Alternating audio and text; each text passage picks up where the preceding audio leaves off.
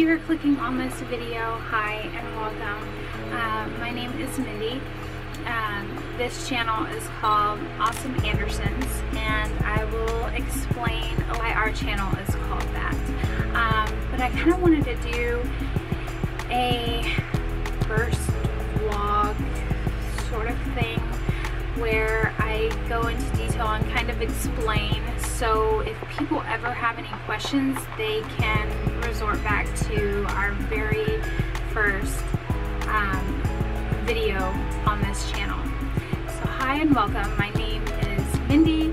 I am 36 and I have been married to my husband Rick, who's quite a character. We've been together for about 6 years. We have 2 sons together, Ricky, who will be 5 pretty soon, and Michael, who is 3.5. Last year, a little over a year ago, Ricky was officially medically diagnosed with autism. I became well aware that there was something a little different about Ricky, and that's what I wanted to kind of dive into, so that any other parents who are going along this journey, they might not know that there are different characteristics that they need to look out for. Because for me, to be completely honest, I was quite naive to the point of thinking early on when Ricky was younger that it was autism, because I do know of someone who is on the spectrum. For some reason I compared Ricky to that person and said, well, no, it can't be that, it's got to be something else. So when he was 1.5 years, I had noticed that he was saying a few words, but he wasn't saying phrases and sentences, and he wasn't really good with communicating. It was hard for me to, and hard for him especially, to tell us if he wanted or needed anything, or if something was wrong. It was hard for him to come out and let us know. And I mean, you could tell that there was a barrier. For a while I just thought that maybe he might have some sort of speech impediment or something of that nature, and so I just kept trying on my own. When things weren't working, that's when I addressed the issue with his pediatrician. She had us do an evaluation through ECI. This was when he was 2.5 maybe. They told me that he was delayed in speech, but based off of the evaluation that they did on him, he wasn't delayed enough for their services. They did help in a sense of telling me, well, why don't you try different videos on YouTube, different children's learning videos on YouTube? Why don't you try different learning apps, and maybe that will help him? So, because one of the therapists that was there said some children, they learn differently. Doing the apps might help him come out, like say more words. And so sure enough, I did that, and he did. He started repeating things off of his favorite show is Mickey Mouse Clubhouse, so he started repeating things off of that show. He loves Pokio, which is a kid's show, and so he was repeating stuff off of that, and then he started to repeat things that we would say. Like if we asked him a question, he would repeat the question. So all of this in my mind was forward progress, and also me thinking, okay, he is just slightly delayed. We're gonna have to continue pushing him forward with development, and if we get to a point where we're stuck, my goal was, okay, I'm gonna see how far I can get with him progressing, and then if I feel like we've come to a standstill, then I will request speech therapy before he enters school. I did want him to start preschool, and then at some point autism did cross my mind, but again, I have someone that I know who's on the spectrum, and I compared Ricky to them. And I thought, well, Ricky loves hugs. Like, he craves hugs. He always wants to be affectionate. So there was that. And then if you called his name, he would turn, he would look at you, he would make eye contact. So there was that. And I just thought, well, these don't line up with what I knew at the time to be autism. He was repeating everything that we were saying. He was acting out different scenes from like a Mickey Mouse Clubhouse episode or a Pokio episode. It didn't really come to a head until it was about April 2017, right? Yeah.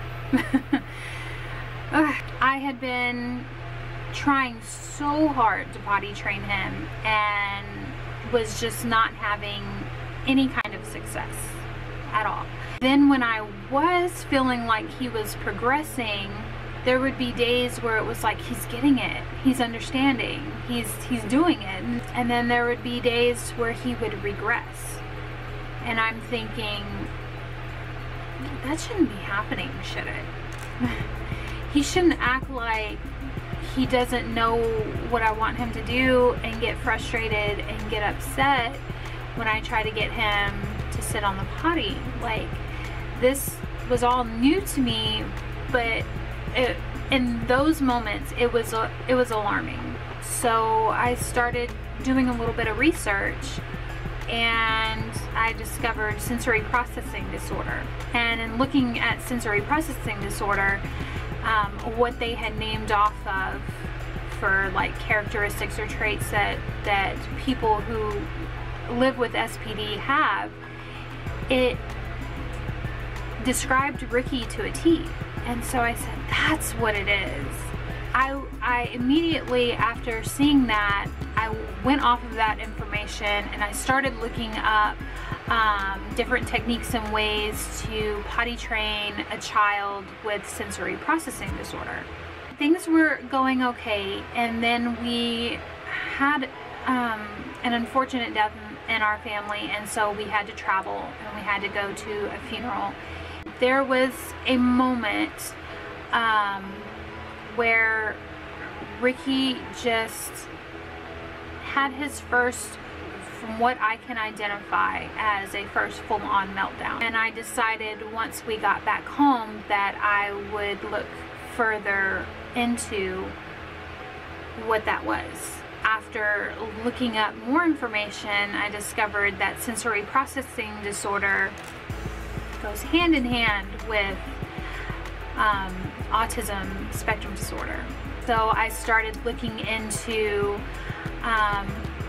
autism. I started looking on different sites, Autism Speaks. I knew that the medical field, as far as pediatricians go, they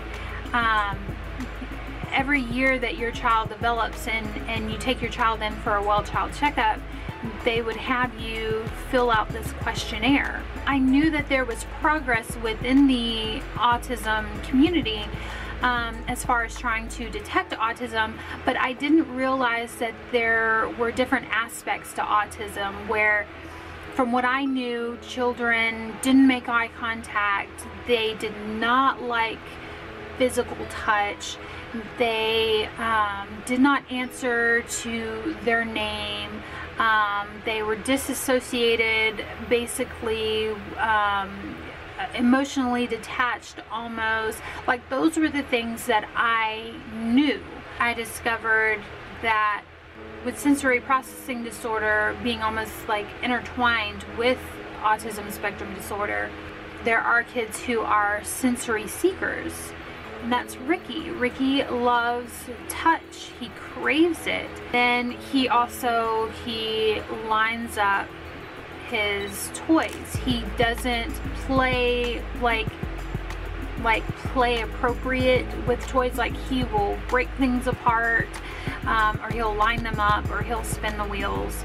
I knew something to that effect was on the, as far as determining if a child was on the spectrum disorder, but I didn't want to just go off of that. He was scripting when he was reenacting the Mickey Mouse episode or Pokio episode. That is considered scripting. If you ask him a question and he would repeat it back to you, and then you would give him options to answer the question with, and he would just repeat the options, both of them, that's called echolalia. All of these kind of things added up, and it made me realize, oh my gosh, my child is there's a high possibility that my child is on the spectrum. I went to his pediatrician, I spoke with her, she kind of assessed him a little bit, I redid the questionnaire, and that's when she decided, okay, we're gonna move forward with everything. And she just named off a list of stuff that there was 2 things that she was gonna refer me to, and then there were a few things that I needed to do on my end if I decided that it was best for Ricky. And of course, I went through with everything that she had suggested, because at that time I felt guilty. I felt like I kind of dropped the ball on being a mother that was aware of her child. So I wanted to play like catch up as soon as possible. So she referred us, we do live right outside of Houston, so she referred us to the Texas Children's Myers Clinic, which is an autism center. They're fantastic there, but there is a long waiting list. So she put in the referral, and then I had to go online and fill out a few things. They sent me this huge packet that I had to, most of the stuff I just had to go over and make sure all of the information that I submitted online was correct. And then they went more in depth on my family history and Rick's family history. And then they went in depth on questions about Ricky. So it was very thorough. His pediatrician referred him to a therapy group, which is an in-home therapy group. He does occupational therapy and speech therapy. But before that, he had to get evaluated 2 separate times, and then we had to wait for insurance to accept their request for services. And then the other thing that she told me to do on my own was to look up in my school district that we were living in, to look up PPCD, see if they would accept him into the preschool program. Then I believe he had 2 other thorough evaluations after the first initial evaluation. And then I had a meeting with the specialist who did his evaluation. And then I had an official ARD or IEP meeting with the school that he's in now.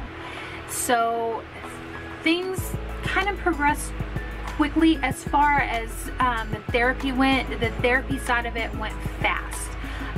The PPC part was just a little lengthy, but we got him in during Christmas time, and really it's been the best decision that we've made for him, because we have seen such great progress with PPCD on top of the speech therapy and the occupational therapy.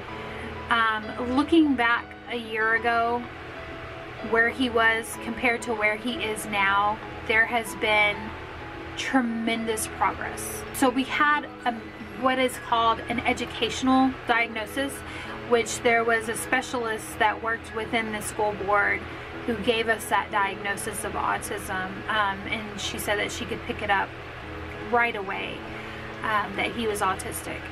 So then we had to wait to get the medical diagnosis to see a neurologist, and that wasn't until this past April. She basically, the neurologist evaluated him, talked to me, and then she said, well, you know what, I feel like ABA therapy might be good for him. The thing about Texas, at least in my area, it's a little difficult to get into ABA therapy. You have to get on a waiting list. And then even when you are technically accepted, his neurologist wanted him to take, I believe, about 30 hours a week for ABA. She felt like that would be sufficient enough for him to advance and progress even more. Again, it's the waiting list, and then even if you do get on the waiting list, because I did speak to someone, even if you do get on the waiting list, there are times where they try to divvy out the hours because they don't have enough therapists in my area. That's what I've been told. We'll still check into it and see what we can get out of it. But so far, I feel like he's doing really well without it. I know that there are some trepidation about ABA therapy. I've heard good and bad things. And I really think that it just depends on the child. And also the group that you get ABA therapy through. I think all of those aspects really come into play as far as if your child will benefit from ABA therapy or not. So the battery died, and then I had to charge the battery, which new YouTuber mistake. I need to buy another battery so that I can have a backup battery. And then I had to go get Ricky from school. So I don't know where I left off on my story. I'm not really sure. But yeah. You black? This is Ricky. Yeah, that's just mommy. Yeah, you got no. He's eating lunch. So he's got stuff like all over his face.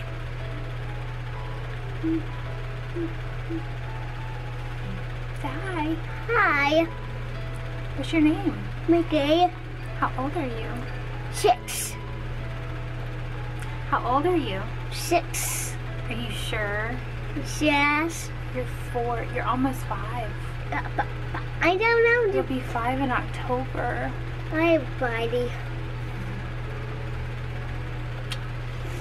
So basically what we wanted to do with starting this channel is to kind of give you guys a peek into our lives and Ricky's life. And really what I want to encourage is people to have more awareness about others on the spectrum, have more acceptance overall. I mean, this is one of the main goals on why I'm starting this channel, is for Ricky to be able to live in a world where he is accepted. The worst thing in the world that any parent could ever fear for their child is to not be understood and not be accepted.